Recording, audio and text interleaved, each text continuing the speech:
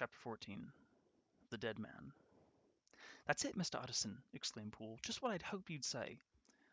"I'll see to it, Poole, that I bear full responsibility for this action. What have you got around here that we can use on the door?" "There's an axe in the laboratory, sir. We use it to open crates, and here's a heavy poker for you." Poole selected one of the fireplace tools and handed it to the lawyer. Mr. Utterson felt its weight. "A good piece of iron," he observed. "I hope I will not need such protection, but I think we both know more than what we've said." "Yes, sir, that's the way of it." "Then let us make a clean breast of the matter.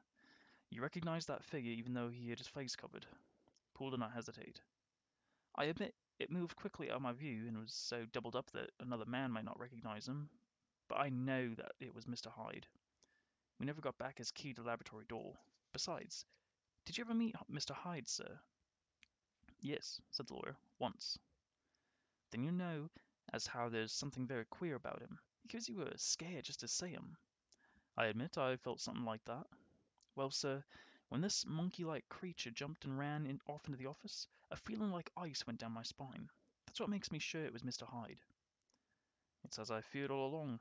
Poor Henry has been murdered for his money." Utterson looked at the servants still huddled on the other side of the hall, pointed at one, and said to Poole, "Call that man over." A big footman answered Poole's summons. In spite of his large size, he was pale and nervous, but he listened intelligently to Mr. Utterson's instructions. He was to arm himself and one of the bigger kitchen boys with heavy pokers. They were to stand in the street and guard the scarred door in case the thing tried to escape that way, or was able to overpower both Poole and Utterson. "I will give you 10 minutes to arm yourselves and take up your post," said the lawyer. After the servants left, Utterson motioned Poole to follow him. They crept to the lavatory, where Poole located an axe. Consulting his watch, Mr. Utterson signaled that it was not yet time.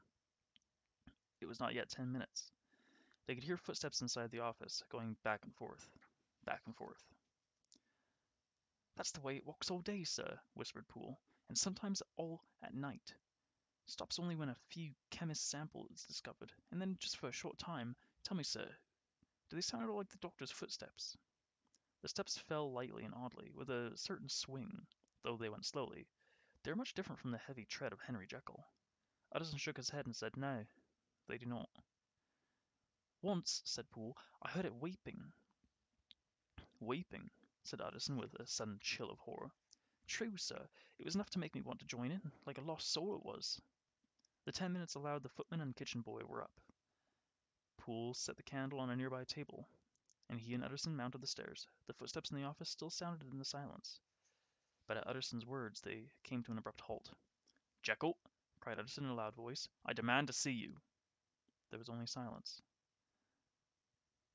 "I warn you," continued the lawyer, "our suspicions are aroused. I intend to see you, even if we have to break down the door so I can do so." "Utterson," cried the voice from within, "for God's sake have mercy." "That's not Jekyll's voice," said the lawyer. "It's Hyde's. Down with the door, Poole." He stepped back so Poole would have room in which to swing the axe. The first blow shook the whole lavatory, but only splintered the wood beside the lock. A dismal screech rang out from the office. It was like an animal's terror. Up went the axe again, and down. One of the panels opened, but the door, like everything in Henry Jekyll's house, was strongly built.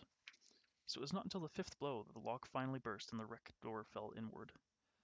A moment of quiet followed the loud blows and the crash of the door.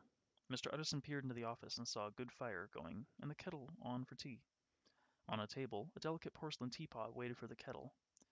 On another table, papers were neatly stacked with a few bottles of chemicals in a row. Only one was out of line. Mr. Utterson slowly made his way into this quiet, comfortable room, and looked around carefully. Behind a large chair he spotted a foot.